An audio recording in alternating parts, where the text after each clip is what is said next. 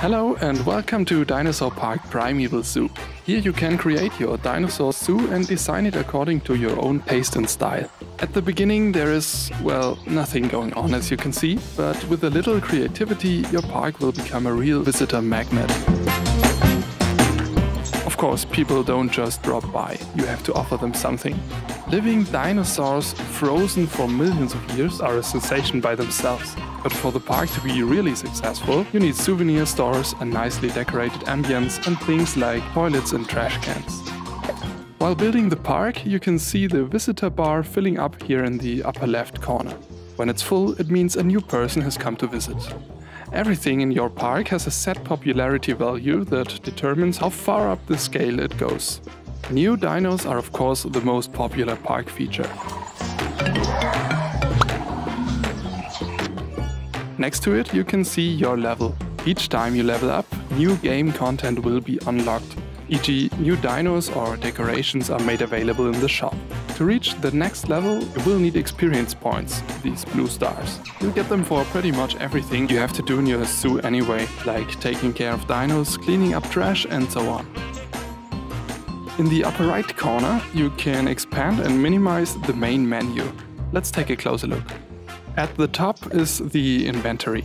There you'll find all things you already own but haven't placed in your park yet, represented by individual small cards. Simply drag such a card into the game to place the item. You can then align it again as you like and confirm. Oops, inventory empty. You can buy new things in the shop. It is divided into 4 categories: dinos, enclosures, buildings and decoration. Just like out of the inventory, you can drag items directly into the game and confirm your purchase. You can also just tap on it, then a small window with further information will appear. Tap on buy and the card ends up directly in your inventory. Of course, this only works if your zoo has already earned enough money. Here at the top you can see how many coins and ammonites are available. Coins are collected by visitors, so you should empty the cash registers regularly. Often there are also some for completed tasks which the different characters give you in the course of the game. Some things are available for ammonites. This is the second game currency, which is available for real money. However, ammonites can also be obtained in the reward calendar or through certain quests. Speaking of quests, your active tasks are displayed in the small circles on the left side of the screen. If you tap and hold on them, a small text with more information will appear. And if you just tap on one, you will quickly and directly get to where you can complete the task, like to the respective shop section for example. The small double helix in the menu takes you to the DNA store. Sometimes you will receive DNA parts during the game. When you have collected a certain number of parts, you can redeem them for the corresponding card. This way you can get, for example, new dinos without having to actually buy them. DNA parts that you don't need can be scrapped for amber. They are kind of a wildcard and can be used to complete DNA strands. Behind this little trophy you will find an overview on achievements.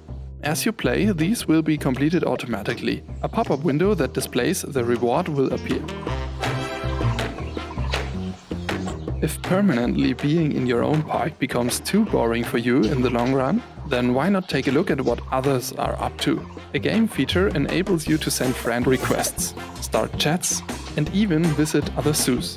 There's always something to do in the form of little mini-games in your friends' zoos. If you complete 10 such visits, you can open a special friend chest and you will receive the DNA pieces contained in it. At the bottom of the menu you will find the chest store. As the name suggests, you can buy various chests there. As with the friend chests, there are also a lot of DNA pieces in there.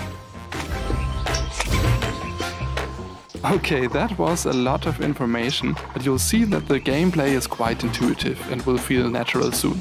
Sometimes there are alternative ways to perform a certain action. For example, if you want to extend a path, you don't need to take all the steps which comprise first going to the shop, buying pieces of path, going to the inventory and then placing them.